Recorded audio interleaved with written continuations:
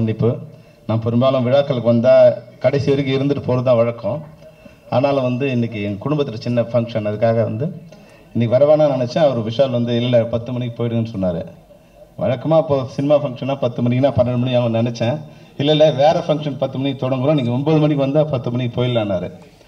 அதனால் வந்தால் இருந்தாலும் சினிமா தானே, அது யாரும் மாற்ற முடியாது.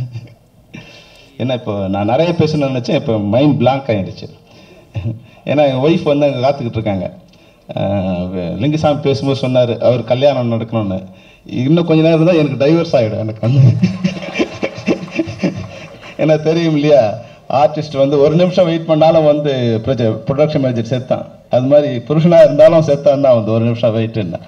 அதனால தான் என்ன பேசணும்னு தெரியல. இருந்தாலும் வந்து விஷால் வந்து என்னோட மிகச்சிறந்த நண்பர். நான் கொஞ்சமாக பழகி அதிகமாக நேசிக்கிற மனிதர்களில் வந்து விஷால் வந்து முதன்மையானவர். பார்க்க கொஞ்சம் கரடு முரடு மாதிரி இருப்பார். ஆனால் வந்து இந்த நட்பு வலயத்துக்கு போகும்போது எதையும் சேக்ரிஃபைஸ் பண்ணுறதுக்கு தயாராக இருக்கிற ஒரு மனிதராக தான் எனக்கு தெரிஞ்சார். நான் இப்போ அவரோட நெருங்கி பழகின பிறகு வந்து ஃபஸ்ட்டு எஸ்ஐசி போகும்போது வேறு அட்வைஸ் பண்ணார். நான் அவருக்கு வேறு அட்வைஸ் பண்ணேன், விஷால் இது எல்லாம் விட்டுடுங்க. ஏன்னா இந்த போன படம் ரிலீஸ் ஆகும்போது நான் அவரோட கூட இருந்தேன். அப்போ பல்வேறு பிரச்சனைகளை வந்து அவர் எதிர்கொள்ள வேண்டிய ஒரு இது இருந்தது. எனக்கே ரொம்ப கவலையாக இருந்தது. நான் அவர்கிட்ட சொன்னேன், விஷால் இதெல்லாம் விட்டுருங்க. விஜயகாந்த் சார் மாதிரி வருஷத்துக்கு 4 படம் போங்க, 2 மாதம் போட்டிங்க, வருஷத்துக்கு 4 படம் டைரக்ட் ப்ரொடியூஸ் பண்ணிகிட்டே இருங்க, இல்லை ஆக்ட் பண்ணிகிட்டே இருங்க, எதை பற்றி நீங்கள் கவலைப்படாதீங்க, போயிட்டே இருங்க அப்படின்னு நான் ஒரு சின்ன அது வந்து செல்ஃபிஷில் வந்து அது ஒரு அட்வைஸ். அது ஏன்னா அவர் எந்த கஷ்டமும் இல்லாமல் இருக்கணும், நட்புக்காக இருக்கணும்னு நினச்சேன். ஆனால் இங்கே வரும்போது இங்கெல்லாம் பார்க்கும்போது நீங்கள் அது கணத்தில் தள்ளி விட்டீங்களா இல்லை அவரை வந்து மேலே நிறுத்த போகிறீங்களான்னு எனக்கு தெரியல. வாங்கன்னு கூப்பிடுறீங்க. வந்த பிறகு ஒரே ஒரு அட்வைஸ் தான் நான் சொல்லலான் இருக்கேன்.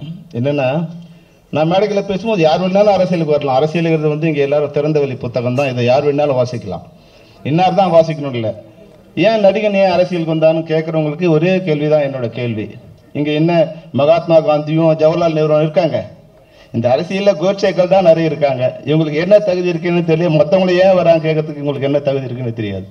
யார் வேணாலும் வரலாம். ஆனால் வர்றவங்களுக்கு நான் ஒரு சிறிய வேண்டுகோள் தான் இருக்கு.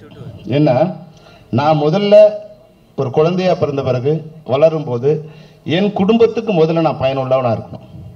அப்புறம் நான் ஒரு ஊரில் இருக்கேன்னா அந்த ஊருக்கு நான் ஏதோ ஒரு பயனுள்ளவனாக இருக்கணும். நான் இப்போ இந்த துறைக்கு வந்திருக்குன்னா இந்த துறைக்கு நான் ஏதோ ஒரு பயனுள்ளவனாக இருக்கணும். அதுதான் முதல்ல நீங்கள் பண்ண வேண்டிய வேலை. இப்போ விஷாலுங்கிற இந்த முகம் அவரோட முகம் இல்லை, அவங்க அப்பா அம்மா கொடுத்த முகம் இல்லை. இங்கே கொடுத்தது வந்து லிங்குசாமின்னு ஒரு டைரக்டர், மித்ரன் ஒரு டைரக்டர், இது மாதிரி பல்வேறு படைப்பாளிகள் விஷாலுங்கிற ஒரு முகத்தை கிரியேட் பண்ணியிருக்காங்க இன்னைக்கு. அதுதான் உச்சம். அப்போ அவங்க என்ன பண்ணணும், இந்த முகத்தை யார் கொடுத்தாங்களோ அந்த துறைக்கு வந்து அவங்க உண்மையானவனா முதல்ல இருக்கணும். இந்த துறைக்கு என்ன கஷ்டம், இந்த துறையால் வளர்ந்தவங்க இந்த துறைக்கு முதல்ல பண்ணணும்.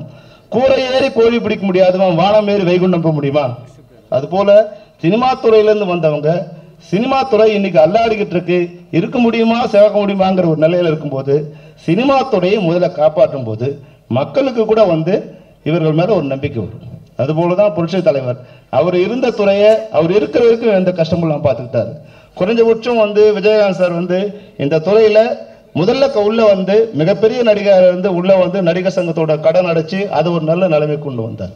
அதுபோல கூட இன்னைக்கு விஷால் வந்து இந்த துறையில் உள்ள வந்து தயாரிப்பாளர் சங்கத்துக்கோ இல்லை நடிகர் சங்கத்துக்கோ தன்னால் ஆன, நான் நிறைய தடவை சொல்வேன், விஷால் வந்து அப்படி பண்ணிட்டாரு இப்படி பண்ணிட்டாரு, ஒரு 3 கோடி ரூபாய் தயாரிப்பாளர் சங்கத்தில் காணும், இதெல்லாம் சொல்லவங்க நான் ஒரு பதில் சொன்னேன். என் விஷால் வந்து எனக்கு மிகப்பெரிய இதுலாம் இல்லை. நான் சொல்லும்போது சொன்னேன், இன்னைக்கு ஒரு நாள் விஷால் வந்து ஷூட்டிங் போனார்னா ஒரு 50 லட்ச ரூபாய் கொடுக்க தயாராக இருக்காங்க.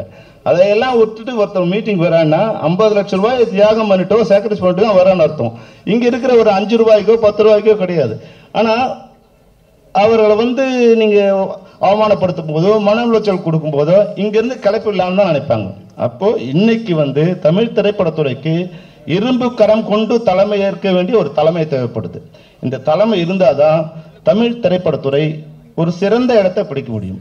ஏன்னா இன்னைக்கு தமிழ் திரைப்படத்துறையில் ஏறக்குறைய 300 கோடி ரூபாய் வருமானம் தமிழ் திரைப்படத்துறை இன்னைக்கு 3000 கோடி ரூபாய் வருமானமாக அடையக்கூடிய சம்பாதிக்கக்கூடிய ஒரு திறனுள்ள ஒரு இண்டஸ்ட்ரியா மாறி இருக்கு.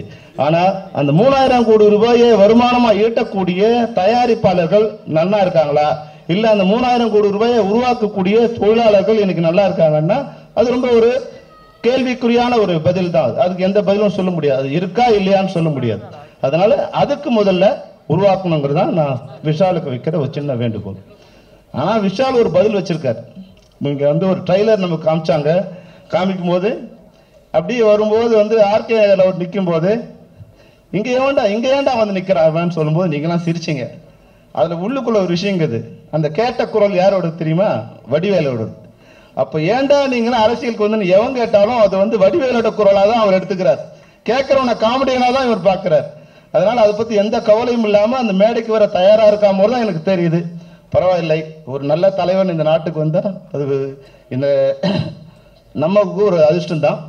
ஆனால் அவருக்கும் இந்த சின்ன வேண்டுகோளாக வைக்கணும், மக்களுக்கு நீங்கள் சேவை செய்யுங்க, உங்கள் துறைக்கு நீங்கள் சேவை செய்யுங்க, எங்களால் அடைந்த புகழை எங்களுக்கும் கொஞ்சம் வந்து அது உதவிகரமாக இருக்கிறதுக்கு பாடுபடுங்கன்னு சொல்லி இந்த விழாவுக்கு வந்து இந்த அனைவருக்கும், குறிப்பாக வந்து இந்த இயக்குனருக்கு நான் வந்து நன்றி சொல்ல விரும்புகிறேன், மித்ரனுக்கு.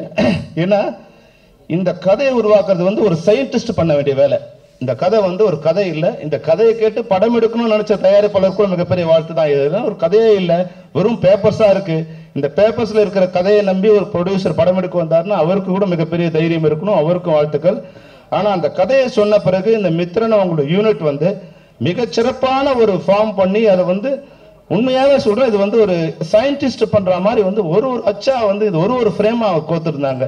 தமிழ் திரைப்படத்துறையில இந்த படம் வந்து எந்த விதமான பிளாஸும் இல்லாத ஒரு படமா அமைஞ்சிருக்கு. அந்த டீமுக்கு என்னுடைய வாழ்த்துக்களை தெரிவிக்க விரும்புகிறேன்.